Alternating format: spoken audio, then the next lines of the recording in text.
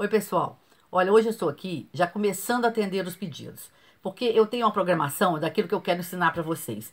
Eu vou fazendo uma ordem, onde eu agrado quem não sabe costurar, quem sabe costurar e já está acostumado a fazer as coisas, para um tipo de presente, para um tipo de trabalho, a quem que eu vou agradar com aquilo que nós vamos fazer. Então eu gosto de botar um pouco diferenciado cada coisa.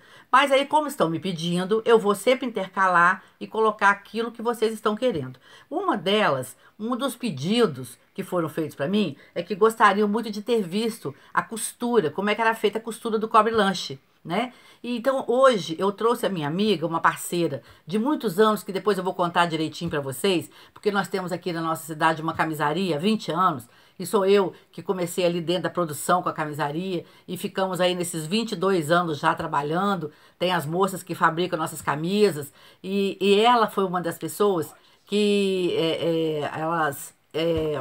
elas trabalharam comigo e a Soninha foi uma das que se aposentou ali comigo, né? E nós, inclusive, trabalhamos e vendemos as nossas camisas. Nós temos lojas aqui de masculinas onde nós vendemos as nossas roupas. Mas eu me afastei porque depois eu quis fazer mais o artesanato, mais na minha vida mesmo, né? Eu queria mais trabalhar com artesanato. E aí meu filho, meu marido, eles assumiram mais do que eu, apesar de eu nunca ter tirado o pezinho de lá, mas eu tô mais no artesanato. Então, devagarzinho, depois eu vou mostrar pra vocês, qualquer dia eu mostro. E a Soninha é uma dessas pessoas aposentadas que não me deixam, que estão sempre comigo. Então, quando eu tenho que fazer muita mercadoria, que às vezes eu tenho uma encomenda maior, a Soninha vem pra cá e vai pra nossa máquina e costura pra mim. Eu gosto de costurar, eu sei costurar. Inclusive aqui, olha, eu já até coloquei a maquininha aqui para vocês verem que eu não tô mentindo. Eu tava querendo já mostrar para vocês que a maquininha tá aqui. Quando eu tiver que fazer coisas menorzinhas e rapidinhas, eu vou trabalhar mostrando para vocês. Então hoje não, hoje nós começamos uma série de coisas onde eu vou colocar a Soninha aqui junto comigo com o maior prazer. Ela está assim super feliz de participar do meu canal, tá gostando muito. Então nós vamos fazer o Cobre Lanche. Vou passar a mostrar para vocês agora a gravação que eu vou fazer com ela na máquina, costurando os cobre lanches, ok? Olá, pessoal. Estamos aqui, eu e a Soninha, minha amiga, que está sempre aqui comigo para a gente fazer os nossos trabalhos bonitos. E nós vamos fazer hoje o cobre lanche para vocês, que me pediram que gostariam de ver fazendo. Então, ela está aqui exatamente para poder fazer o nosso cobre lanche. Não é lá, né, Soninha? Dá um alô aí para as meninas. Alô, bom dia, um prazer. Joia. Olha só, então aqui nós estamos com o pequeno, né, Soninha, que você mediu a medida de 56, né? Faz favor de conferir. 56 56 por 38. por 38. Então, pessoal, ó, 56 por 38. Ela foi colocando 17 centímetros as pontinhas, que eu já ensinei a vocês lá na outra aula, dei os tamanhos. Nesse aqui, 17. Faz os 4 cantos, ela alfineta. Vamos alfinetar. Isso. E arredondar a pontinha, né? Lembra que eu comentei com vocês? Para ficar arredondadinho, para quando a gente for colocar o cachinho, colocar exatamente aí nessas pontinhas arredondadas. Hoje estamos aqui com um solzinho tão gostoso na janela. Não tem como não permitir que esse sol entre aqui pela nossa janela.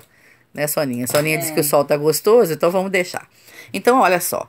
Então, ela alfinetou os 4 cantos do nosso filó. Pegou pegou o viés pequeno e vai costurar ele aqui. Vai costurar esse viés aqui primeiro, em cima, pregando aqui nessa beiradinha. Essa máquina nossa é rápida, ela é eletrônica. Uma máquina muito boa. Eu não me aventuro muito a costurar nela, não. Soninha que é craque nela. Eu gosto da outra mais lentinha.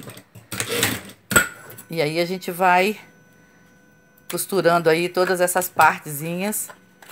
Vai pegar agora o viés largo, que é o mesmo que vai ser passado em volta depois. E vai colocar por baixo. Olha, estão vendo? Está por baixo do listradinho. E vão costurar. Vão prender aí no viés.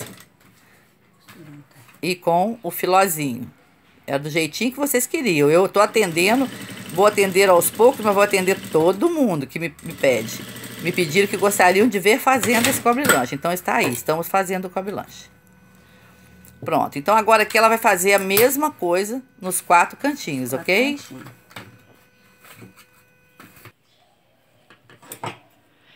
Olha, pessoal, então aí, ó, a Soninha já costurou todos os cantinhos, reparem bem, mostra aqui, Soninha, os cantinhos, a pessoa vê todos os 4 cantinhos, bota lá na máquina, lá na mesa, isso, empurra pra lá um pouquinho que dá pra todo mundo ver, isso, ó. Aqui vocês não deixam de trocar a linha. O listradinho, a gente foi colocando ele, pregando no branco. Depois a gente pegou o vermelho e encaixou por baixo do listradinho, como vocês viram. Então é preciso, na hora de bater esse viés vermelho, que vocês troquem a luz, vocês troquem a linha para vermelho. Então é importante, por quê? Porque isso dá um acabamento perfeito na peça. Eu não gosto de usar uma linha branca em cima do viés vermelho. Eu gosto da cor da linha, na cor de tudo que vocês estiverem fazendo, até na cor de costura. Isso aí é muitíssimo importante. Então nós já estamos aqui preparados com os 4 cantinhos para começarmos aqui a... Arremate. Isso, dá o arremate em volta, né, Soninha? E olha, ela vai fazendo essa marcação assim no meizinho, olha. Vamos dobrando o veizinho. Pode até falar mais alto um pouquinho, Soninha, tá certo? Vamos dobrando o veizinho. Isso. Tá vendo? Então, isso é uma dica, ó. Ela vai começar ali no vermelhinho, ó, que é melhor pra poder depois, na hora que for fazer a emendinha. Dobrou. Eu disse a vocês que nós estamos aí com solzinho aqui, mas tá muito gostoso. Tá entrando aqui pela nossa janela. Aqui, ó, devagarzinho, ela vai fazendo a curvinha. Ó, estão vendo? Ela vai parando, vai rodando, ó, e vai pregando. À medida que ela vai dando essa paradinha, ela vai arredondando o cantinho.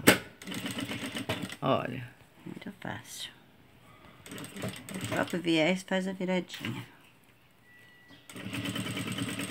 Agora aqui já é mais retinho.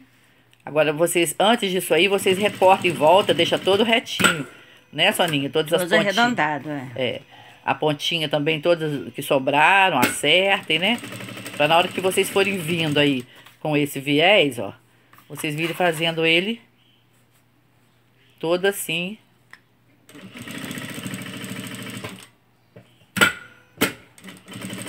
Aqui já é um serviço mais devagar, para poder você fazer mais caprichadinho, ok?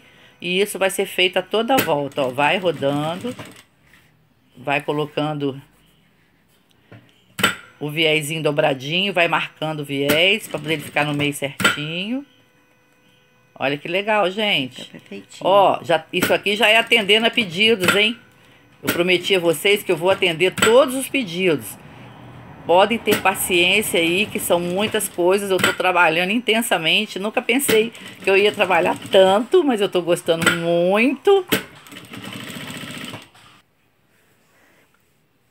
Então, pessoal, olha só, nós já finalizando aqui o nosso cobre lanche, né? Que nós optamos em fazer o pequeno, né? Que era mais fácil, assim, pra mostrar pra vocês, que é tudo igual. Então, ela já tá aqui passando em volta do jeitinho que ensinou pra vocês. Tá todo ele, agora nós vamos fazer o acabamento final. Vamos ver, Soninha, como é que você faz. Você faz a marcação. Deixando até um pertinho. Ó, vai deixando chegar até bem perto, ela tá dizendo. E eu tô aqui porque, já viu, falo alto pra caramba, né? E aqui já vai fazer o finalzinho. Então você vai tirar, né? Você vai tirar da máquina. A gente acertar aqui, ó. Pra acertar. Aqui a gente vai tirar assim, 1 centímetro pra lá, 1 centímetro pra cá.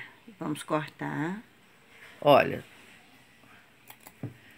Tá vendo, pessoal? O que ela fez? Emendar, ó. Olha o que ela vai fazer. Ela deixou sobrando 1 centímetro pra cada lado do que precisa pra ser colocado ali na hora da costura. Viés, Aí vai emendar o viés. Isso é uma lindeza que fica depois. Porque fica super perfeito. Fica perfeitinho. Abriu o viés todo, né, Soninha? Abre ele todo. Vamos abrir todinho. 1 centímetro pra lá, 1 centímetro pra cá. Retrocesso. Aliás, amigas, nunca se esqueçam, hein? Retrocesso nas coisas, hein? todo o nosso trabalho, a gente sempre botou muito o retrocesso para poder não ficar desmanchando e descosturando. Então tá aí. Então olhem só. Então a Soninha virou pro outro lado. Olha, estão vendo? Peraí, Soninha, mostra pra cá, Soninha, vira o outro lado. Isso. Não, a costurinha. Aqui. Ó, tá costuradinho. Quando você virar... Vai abrir o viésinho. Abre o viés aqui. Quando virar, Soninha, faz a dobrinha de novo, né, Soninha? É, faz a dobrinha de novo. Sim. Conforme ele vem. Uhum. Ó, aqui. Ok. A gente não vai deixar aqui de fazer dobrar de novo. Ó, refaz a dobrinha. Ó. E olha só, gente, o que vai acontecer. Olha. Que acabamento mais bonito. Perfeito. Que ninguém nem percebe que houve ali uma costura. Uma emendinha, ó. É, exatamente, uma emenda, né, Soninha? Voltou lá pro ponto que tava, deu retrocesso. E ela vai finalizar aqui. Olha, estão quase terminando, viu? Com o retrocesso. Prontinho. Isso. E aí terminamos o nosso Cobre Lanche. Perfeito. Isso. Por favor, Soninha, vira ele pra cá. Isso, olha, todo pregadinho. Gente, olha que lindo, hein? Então, o que eu queria dizer pra vocês? Que eu realmente não me aventurei com costuras grandes aí nessa máquina nossa aqui, que é a máquina... uma máquina industrial, eletrônica, que Soninha já está acostumada com ela. A minha é aquela piquititinha que eu vou fazendo as coisas menores. E vocês vão ver muito Soninha aqui com a gente. Né, Soninha? Você vai voltar sempre outras vezes pra gente poder fazer. Sim, é um então, prazer. Um beijinho aqui pro pessoal. Isso aí, Soninha. Tchauzinho, obrigada. Então, pessoal, aí já foi gravado tudo para vocês com a Soninha, como eu acabei de mostrar. Então, nós resolvemos fazer um P, que era mais fácil de vocês acompanharem. Então, foi esse o P que ela fez lá comigo, né? Que eu fui gravando e mostrando para vocês agora, então, como é que foi feito realmente o nosso Cobre Lanche. Eu escolhi o P, que era mais facinho aqui, mais rápido para poder fazer e vocês poderem ver. Então, é da mesma forma que se faz o M e o G. Sendo que aqui nós cortamos com 17 centímetros. No tamanho médio, nós cortamos com 19. E no tamanho grande, nós cortamos com 21. Se quiserem lembrar, vão lá no primeiro vídeo que eu coloquei antes das frutinhas, sobre os cobres lanches, que vocês vão ver todos os tamanhos eu explicando lá, ok? Ó, um beijinho e até o próximo.